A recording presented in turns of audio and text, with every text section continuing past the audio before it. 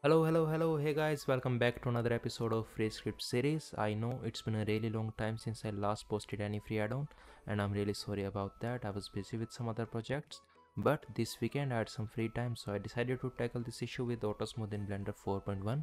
A lot of people are not happy with the way it works now, because Blender has changed it from being a toggle to now being a geometry nodes modifier that you have to add to every object, and then make sure that modifier stays at the bottom of the modifier stack for proper shading.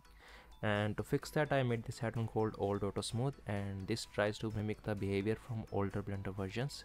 So without wasting any more time, let's open up Blender and see how it works. So here I've got both Blender 4.0 and 4.1 running. Let's see how Auto Smooth used to work in Blender 4.0. You would simply right click and use Shade Auto Smooth, and you are done. You could add then any modifiers you want, and it will automatically update the shading like this. But in Blender 4.1 you will find that option is missing, and they have this new shade smooth by angle, but this is a destructive way of shading which we don't want, so let's undo that. The new method is to use this normal smooth by angle modifier. You first need to shade smooth, and now you get the same results, but if you add any other modifier, let's say we add bevel just like 4.0, you will see these results are not same, and to get the same results you will need to move this modifier to the bottom of the stack.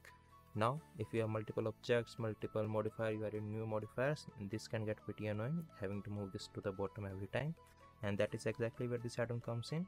All you have to do is simply enable it and it will automatically keep it at the bottom. So let's try it on another object. Let's shades auto smooth OAS, which is old auto smooth.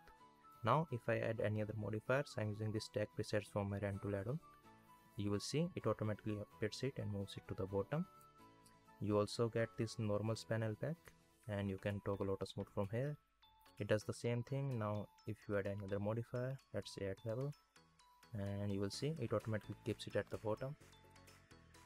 So that's basically it for the add-on.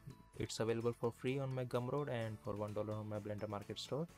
The links for it are in the description below, so please go check them out, and I'll see you in the next one.